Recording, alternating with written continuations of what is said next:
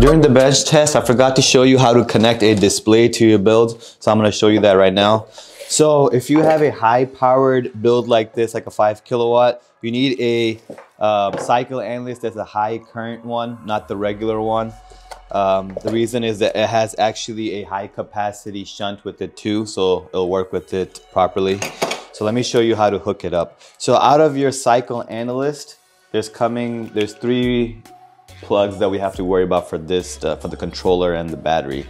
So we're gonna connect it to the high capacity shunt.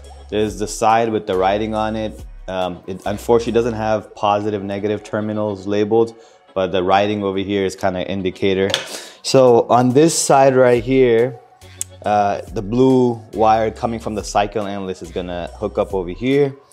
The black and white is gonna hook up right there. So same thing when you are connecting your controller, the positive terminal is gonna go right here with the E-lock switch. And then this one right here coming out of the Cycle Analyst is gonna go, all 3 of these are gonna go right here. The battery negative terminal is gonna go on this side next to the blue wire. And then the last connection is between the controller negative side and this side. So I'm gonna show you all that right now, but you know, if you don't wanna wait till me actually hooking it up, you can do it yourself, but let me hook it up right now. So the blue one is gonna go right here.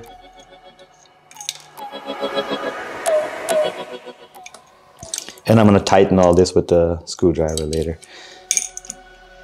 And the black and white one is gonna go right here. And then the negative terminal coming straight out of the battery is gonna go right next to the blue one right here.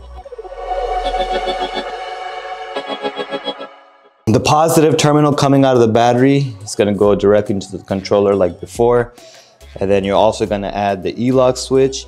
And then don't forget this one, the one coming out of the Cycle Analyst, the red wire. I actually made an extension. It's not that long when it comes, but just make an extension and you have to put it right here. So I'm gonna put these 2 first.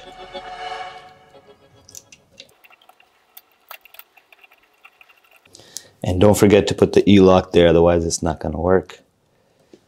And then finally, the last one you have to do is connect this terminal to the negative terminal on the controller. So that's our last one. I don't have a plug made for it yet, but I'm just gonna use alligator clips for this demonstration.